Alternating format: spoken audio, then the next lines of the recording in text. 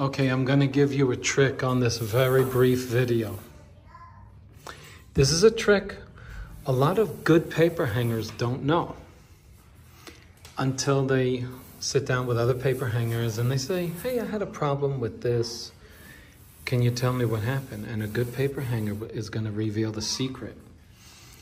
The reason why some of your installations fail is because you're using the wrong paste. You're a great installer. You know how to make cuts around windows.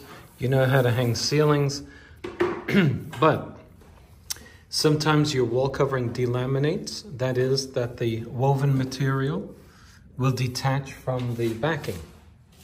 Or you'll see that the seams will completely do what you call shrink. And so you come back the next day, the customer calls you and says, oh, the seam is showing the wall underneath it. Well, guess what happens in those cases? You're using the wrong paste. A lot of folks think all you got to use is Roman 880. And that isn't true. That's not true at all. You have to discover pastes that have less water content in them. And so this product is a Schumacher Tortola. It's a paper weave. That's what it's called. Okay? And I'm going to show you the backing in a moment. But if you were to use a wet paste, let's call it a wet paste and a dry paste. I know that sounds silly. It's like a dry wine. How could wine be dry? But if you use a wet paste on this, you're using the wrong paste because you're going to get stains in the product because the backing is not thick enough to hold the moisture from touching the front. And so you need a dry paste on this product and many others like it. Okay?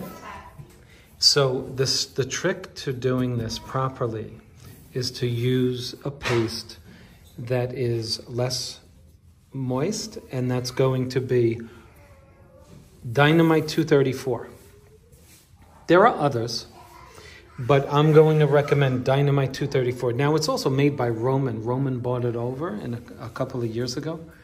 But so if you're doing great and you've run into a few troubles with high-end products, you might want to consider changing the paste that you're using and asking your local dealer to please keep it in stock because it's not as prevalent as the wet pastes are. Okay?